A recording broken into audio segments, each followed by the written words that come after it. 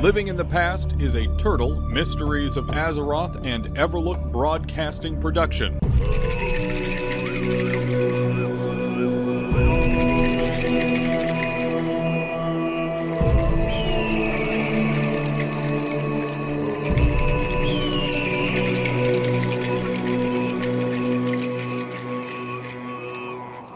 This is Living in the Past, your Everlook Broadcasting Company weekly show about all things Turtle, Mysteries of Azeroth. Today is Friday, December 29th, 2023, and I'm Dan, your host for the next hour. Welcome everyone, it's the final episode of the year. I'm doing things a little differently today because of that. I'm going to be a little more, I'm going to say off the cuff. Normally, I write a script for about half the show. For more long form or important topics, I will do bullet points, but for today, I've pre-written or scripted out almost none of the show. It's going to be almost all off the cuff. I have my bullet points and the things I want to talk about today, but overall, it's going to be a little less formatted and a little more I'm speaking directly to you on a consistent basis. So I don't know if that's something to look forward to or something that you're like, well, we want something a little more polished and produced. But either way, we're going to go with it and we're going to have some fun with it today. Also, for tonight's music, I'm specifically going to reference songs that I have already played. These are kind of my favorite picks from 2023 for Living in the Past from episodes we've done previously this year. So if you're listening to this live, you're going to get a lovely taste of some wonderful music that we played in previous episodes. If you're on the YouTube version of this episode, you're going to be... I'm sorry. First off, I'm sorry. You're going to be missing out a little bit, but I will at least say the songs, as I usually do, that are going to be played before each break. So you're going to know what you're missing out on. That sounds really bad. That sounds horrible. Yeah, you get to know what you're not going to get to experience today. Congratulations. But how it's going to work is I'm going to be picking some of my favorite songs that I played on previous episodes of Living in the Past, and we're going to have those as our music breaks. There's going to be 6 songs in total. And I've tried to stick more to game or like gaming adjacent music. So we're not going to have any like Flogging Molly from the other week or something. Not last week, but the week before. It's going to be all at least somewhat oriented towards video gaming of some kind. The first break is going to be a little louder, a little more energetic, and the second break is going to be a bit more, I would almost say, not quieter, but more nuanced, we'll say. Now then, topics for today, what we're going to be talking about. Opening here, I just have some cleanup I want to do. First off, apologies for no show last week. As I had been saying in the run-up to last week, no show. I'm going to take a week off. Hopefully you all got through your holiday break without me. I certainly enjoyed taking a little bit of time off. Less than I had hoped for, though. I only got about a day and a half off. But hopefully you all enjoyed the holiday break, if you did indeed take one. We are going to be talking about some new Turtle server news, specifically highlighted from Vrograg's broadcast from a couple days ago. And I do give immense credit to him for covering it. And then we're going to be talking about a little of the background on the new raid that we're starting to get little tidbits on and what we might be able to expect. We're going to talk about some lore in both. Well, we're not going to be talking about lore in the second segment. The second segment is going to be all about goal setting and phase planning, and then respecting other people's goals. We're going to be talking a lot about that kind of New Year's resolution style stuff in the second break. And then our final break, just some follow-ups from previous things I've talked about. I do want to touch again on Season of Discovery and my thoughts on it now that I've spent a month actually trying it out, really giving it the time of day, respecting it, and what I felt about it. Also, other Vanilla Initiative points I want to bring up, and my own personal issues. I keep trying to level hardcore characters, and the fact of the matter is that I'm not good at not taking risks. I like to redline my characters. I like to push things as hard as I can, so unfortunately there have been a few failures, and I want to highlight, or rather lowlight, some of what I've been up to with that. But that's what we can expect for the show today. Opening up here, what are your goals you're setting for 2024?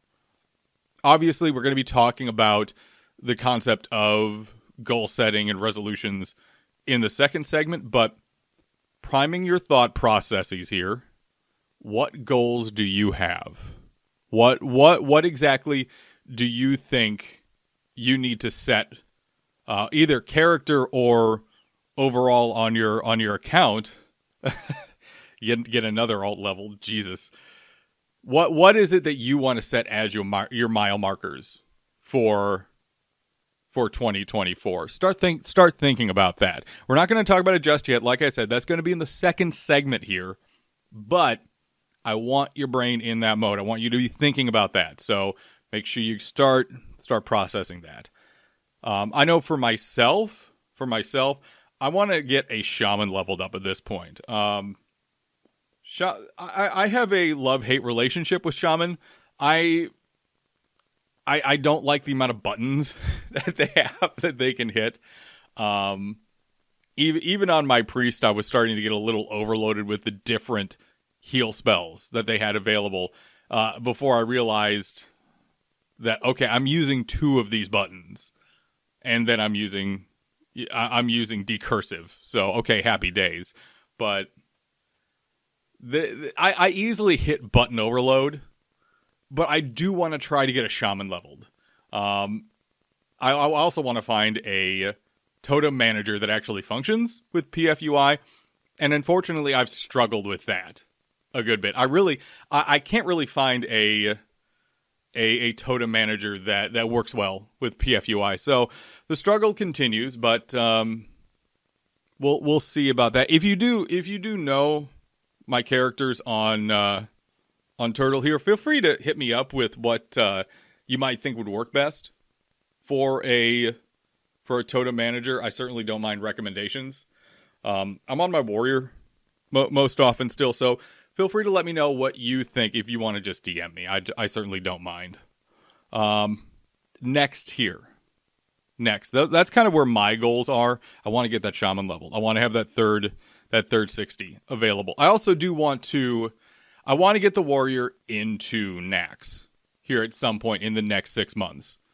I would really like to push him up to that point. He's able to walk into BWL at this point without a problem, but certainly not ready for AQ40. I don't have my Cold Rage daggers yet. I don't have the nature resist.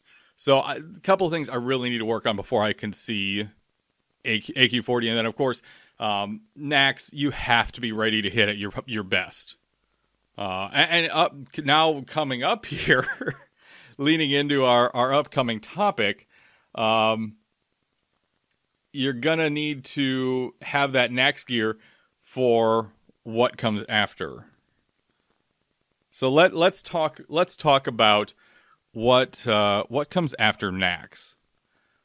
Thanks to Vrograg's stellar reporting, and please subscribe to him over on YouTube, youtube.com/@VrogragFishSlayer. You all, I assume you all, if you're listening to me, you probably listen to him already. But in case you don't, stellar guy, amazing reporting on this from his most recent video.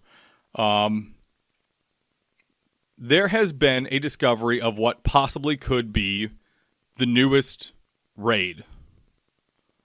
And that is Grim Batal. Some intrepid explorers ventured in past all of the excessively powerful elites in there and discovered a raid portal. And hoo boy, is that trash alone outside the door powerful. So for big thing to keep in mind, the trash outside the door is the strongest we've ever seen in just regular outdoor trash ever. I believe the comparison he used was Onyxia's guards.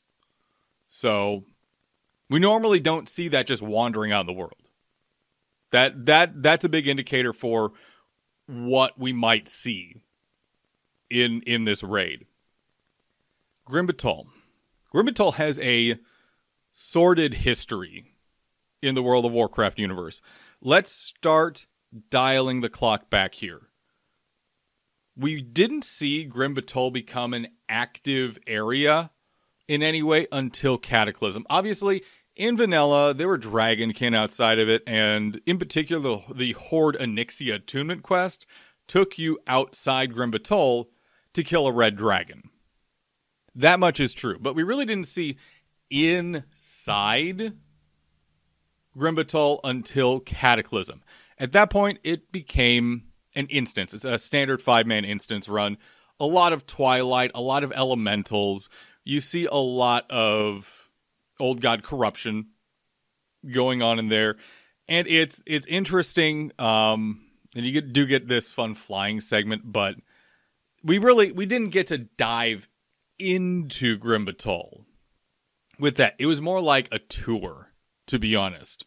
I wasn't a huge fan of it, but it did well enough to show us a glimpse of, what Grim Batal was before it was ruined. And when I say before it was ruined, I'm not saying like Blizzard ruined it in any way. They did a fine job with Grim Batal. I just didn't love the instance.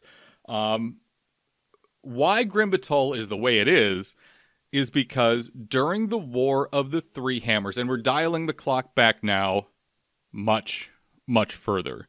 This is pre-vanilla. This is pre-Warcraft 1. We are going into War of the Three Hammers. Before Blackrock Mountain was even formed, we had the War of the Three Hammers, which was essentially a dwarven civil war. The Dark Irons were just unleashing on all of dwarfdom and all of Cosmodan. Grim Batal, in particular, was a very contentious battleground. It stood between Airy Peak and Ironforge, and was a very solid holdout point for the Dark Irons. The other dwarves all knew this, and they really tried to converge and take it from the Dark Irons. And for the most part, they were slowly turning the tide. The Ironforge dwarves and the Airy Peak dwarves were both combining forces to actually eject the Dark Irons from this location. And the Queen of the Dark Irons said, I hate this. I don't like this. I'm going to do something about it. Now, the Queen of the Dark Irons was part of the Dark Iron army that was held up, holding Grim Batal for the Dark Iron dwarves. She summoned these evil, vile earth spirits, these spirits from the earth, and tried to use them as a weapon against the Ironforge and Airy Peak dwarves. Unfortunately, the spell was a little too potent and a little too much. And instead of just using these evil spirits as a weapon, ended up polluting the entire area, the entire fortress with this evil presence. And I believe most of the Dark Irons there died, including the Dark Iron Queen. Unfortunately, I don't remember her name off the top of my head. I wish I did. I don't know this lore as well as most lore, to be honest. But That's why suddenly you don't see any dwarves there.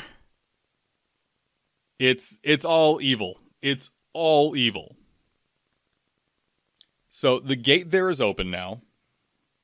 And we are going to get to see what actually is inside Grim Batol. And this kind of brings up the big question in my mind. What do we see in there? Obviously, there are some beefy guards sitting outside. A lot of dragonkin, a lot of other things. What's actually inside? Because you can easily ask the question, are the dragons out there guarding people from getting inside, or guarding what's inside from getting out? And I think that's a really important question. Is there any of that just evil sitting in there still? Because certainly in the Cataclysm interpretation of Grim Batol, that evil presence turned out to be old god energy. And they did a good job of interpreting that and showing that Twilight's Hammer moved in and they're here to stay. That makes sense. That makes a lot of sense. So the big question in my mind is, what kind of bosses are we going to see? Is it going to be elemental based? Is it going to be old god based?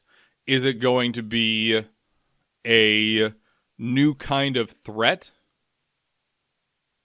Is it going to be Dark Iron at some point? Are the Dark Irons going to be trying to take it back, and they send a force in? This is fun speculation for me because I don't actually know. Despite the fact that I'm on staff with Turtle, I don't go looking into this stuff ahead of time because it'd be so easy for me to accidentally let something slip. So I just don't look. But I'm really excited. I'm so excited to see how Turtle interprets what Grim Batol is supposed to be. Whether that's, okay, the red dragonflight is trying to do something here, or other things are happening. It's going to be fun. It's going to be a lot of fun to see this new challenge. And then it's also going to be fun to see, a completely new higher raid tier be interpreted as well by the Turtle team. How do you make a new tier for it? How do you make a whole new set of gear for a 40-man? Because we've seen them do something like Emerald Sanctum, where, okay, it's a 40-man, but it's more like an Onyxia style encounter, where it's not like a huge loot table. It's 2 bosses worth of loot tables. This is a full, okay, they're doing a whole raid here. How do you interpret constructing those loot tables? How do you balance them? How do you make sure it fits with the concept of vanilla? And I think that's going to be the most fun to see them interpret for me. That's what I'm excited for. With that being said, though, we need to come up to our first break of the day. And like I said, this one is going to be a little more of that high energy that I want to make sure we're kind of starting the show off with, or starting to show off with. We're a third of the way through. So we're going to start off with Orchid Arms by Thoriana and Jambo Jin, which when I first played it, actually had a lot of people asking, like, wait, what is this song? What is this song?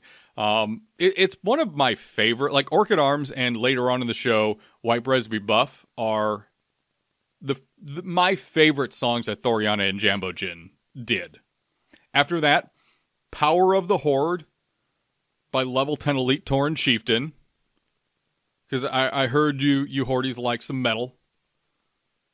Don't worry, we're not done with it yet. And then finally, Reply Code Alpha. That wonderful remix for Mr. Voltron. of Algalon the Observer. It's got a great beat. It's great mix. You'll love to see it. Coming up after the break here on Living in the Past, we're going to talk about goal setting, we're going to talk about planning, and we're going to talk about respecting other people's goals. So don't go anywhere. Enjoy the music. We'll be back right after this. The musical tracks for this episode have been removed due to YouTube copyright. To listen to the full episodes with music, tune in to Everlook Broadcasting every Friday with the in-game radio widget. Welcome back to Living in the Past. I'm Dan. It's good to have you back. Reply Code Alpha by Mr. Voltron is my favorite track from him. There's a reason I played it twice now on this show. But if you like that style, of music that he does, I would strongly recommend you Google Mr. Voltron. His channel's not up anymore, but people have reposted a lot of his music since then. Look it up, find it, appreciate it. He did some really stellar work. So do yourself a favor and make sure you do that. Now, second segment of the show. We are in it. And we're going to be talking about resolutions and goals. I had you starting to think about this earlier, where I just wanted you in the mindset of, okay, what am I planning for 3 months into 2024, 6 months, the full year?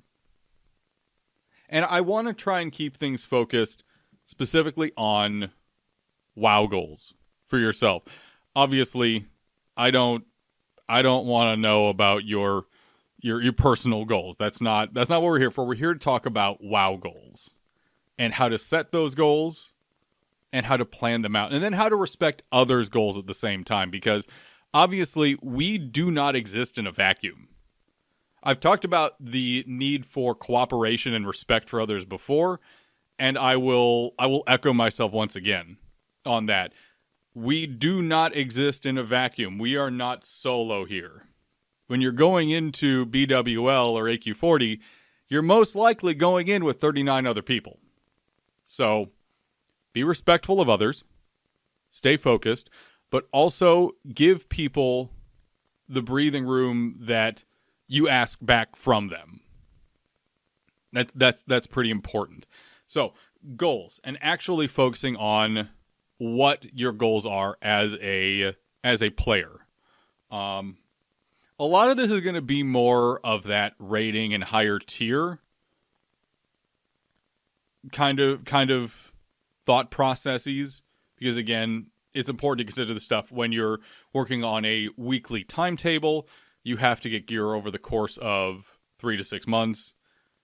If you're solo, though, if you're just leveling your first character, some of this is going to be relevant. Obviously, you want to know what you need to gun for ahead of time, thinking to yourself, okay, I'm coming up on level 49, 50. I need to make sure I do my Mara runs. I need to make sure I get my princess runs done. I need my ring off princess, that kind of thing. That stuff does help. But a majority of this is really going to be focused on rating and planning. So when you're looking at actually planning out what you need to do for your character, you must understand your needs. And we kind of talked about this a couple weeks ago, understanding your needs and how to make sure in this new world of Turtle WoW, we understand how to identify those needs. So, again, using Fury Warrior as an example, let's say you're short on 2 hit. You're short on what you want for your crit to be. And you know you need more AP. AP obviously being how melee pumps their DPS up consistently. So basic ideas to kind of start with. You've identified your goals. You've identified what you need to do to take that next step up. The next thing you have to do is start identifying the pieces that you need. So let's say you're going into BWL for that. You know the helmet off of Veil is solid for you. You want that. You know you want a DFT at some point. To be fair, though, and this kind of brings in the later point, every melee on the planet wants a DFT. Everyone. I have no illusions that I'm ever going to see it. Of course, I had no illusions I was never going to see a Fell Striker on my Goblin, and then the other week I get a Fell Striker. So maybe I'm wrong here. Also, Fell Striker on a Goblin is unreasonable. It is actually unreasonable. My uptime on Flurry is excessive. And then, of course, so, fun fact, by the way, my roommate's a rogue. She hears that I got a Fell Striker, and she's angry with me. She is upset. And you know what? That's okay. Anyway, back to the point. So, you start identifying the pieces that you need to accomplish those goals. What I like to do is, once I know the pieces I need to take that next step up, so to speak, that I'm going to jump from one raid tier to the next, I actually make a Google spreadsheet of all these pieces. And then I color code them as to how high in priority they are for me. So green is, it'd be nice. Yellow is, okay, yes, this is pretty important. And red is, I need this. That is not a want, that's a need. And then separately, I also make a list of non-raid drops that I need to get. So 5, 10-man, and then solo gear I can get. Stuff like Cold Rage Dagger again, for example. As a melee, if you're going into AQ40, you need to have double Cold Rage Dagger. You need it. So I try to have these two lists going of things I can kind of farm on my own whenever, or with small groups, and then stuff I need to identify for raid planning. At that point, I take a look at the actual loot systems that I'm functioning in. So assume 2SR MS off spec. MS off spec? Why did I say off spec? OS. MS OS. Anywho, I talk weird. I identify then how I use that system to accomplish these goals. And again, you don't go full bore with that kind of thing either. A lot of people say, okay, how can I get the most out of my raid time as fast as possible? And this kind of leans into that big part of working with others. If everyone says that, that's where a lot of that clashing and butting heads and that scrambling for gear comes into play. It creates tension. It creates anxiety. It isn't a good vibe for a raid by any stretch of the imagination. Plan things out over a 3-month time span. Say, okay, I'm going to be raiding BWL every week, or at least 3 to 4 times a month through the next 3 months. I need to have these pieces of gear collected by the end of that 3-month time span. So again, let's say you want to make sure you have the helm off of Veil in at least one of those months. You want to have the boots off of Chromag as well at some point in time in those months. Set that as your goal. Don't set your goal of, hey, I want to get as much gear as I physically can as fast as possible.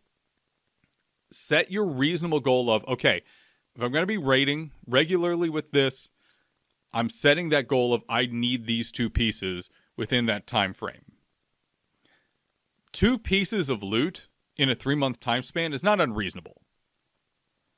And I think keeping your expectations reasonable with your goals and making sure you're accomplishing those goals while keeping your expectations at a reasonable level is how you raid sustainably in the long term. Again, you're working with 39 other people, most likely, probably, certainly, to get this stuff done. You have to respect those boundaries. And if you're the kind of person who is just going to try to get as much loot as possible as fast as possible, people are going to identify that as a problem. People are going to see that and assume either you're going to cut and run, or you're going to always be that level of greedy. It's so much better if you set your goals, focus on those items you need within that time frame, and then allow others that breathing room to say, okay, other people want to get DFT. Other people want to get an Eshkandi. Other people are going for these other items. I'm going to respect that. Let's say you're an orc. You want, obviously, both axes. But saying, okay, I want the helm off Veil. I want both of the axe drops. I want the boots off of Chromag. Saying you want all of that stuff and you want it now, that may work out well for you in the short term, but in the long term, making other people feel like they have to cater to you to give you loot to make you feel good is not a good strategy. That ostracizes people. So instead, plan a couple pieces. And then slowly, as other people are also gathering loot, include other goals, other objectives. Obviously, an orc in particular really wants both those axes out of BWL. Those are stealth, gorgeous axes too. They don't drop off, and specifically the one off of Neff. I say that I think I've seen 4 drops since last year. Since the February of last year, I should say. Of this year? It's 2023 still. It is 2023 still. My point is, though, the more you set your goals, respect other people's boundaries, and allow them to also accomplish their goals, that's that spirit of communal productivity. That's that spirit of efficiency that is going to propel a raid group forward. If you cooperate with the people around you and work with them, that's always going to get you further ahead. That's always going to move the group forward much faster. Don't try to go for everything all at once. That's never going to work out. It's just not. Instead, consider what other people are also gunning for. Consider everyone's needs and make sure your needs fit in with everyone else's. That's the best way a raid group can be productive. With that being said, though, that's I won't say that's my rant on goal setting and respecting others, but it certainly isn't just a discussion topic. And I hope people consider what I've had to say here. Cooperation is so important. Let's go and get to the next break, though. How about that? One more break here before we get into our final segment of 2023. Our final segment of 2023 coming up here. And for this, we're getting a little more subtle, a little more into those radio vibes. So what we're going to have here is Ain't That a Kick in the Head by Dean Martin. I played it before, and certainly to celebrate the origin of Everlook Broadcasting Company in the Fallout Radio universe, it is a banger.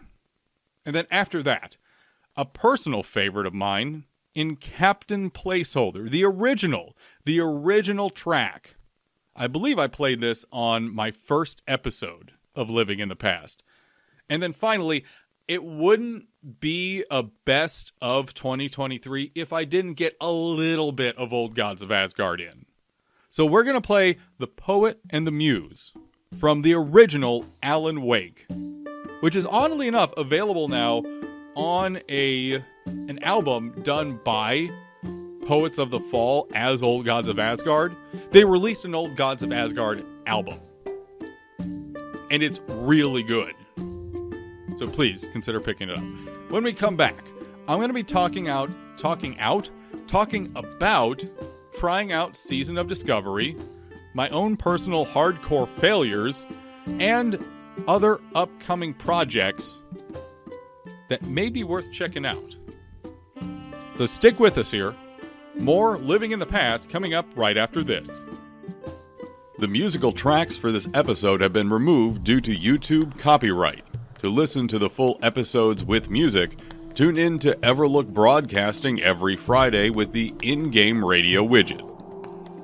Welcome back to Living in the Past, everyone. I'm Dan. The final episode and the final segment of 2023 for the broadcast, and less time than I expected to have for it, about 3.5 minutes. So we're going to rapid fire through the different topics that I wanted to talk about really quick. First off, I'll mention my hardcore failures. I have tried to level a warrior, a warlock, a hunter, and a druid, all hardcore and all absolute failures so far.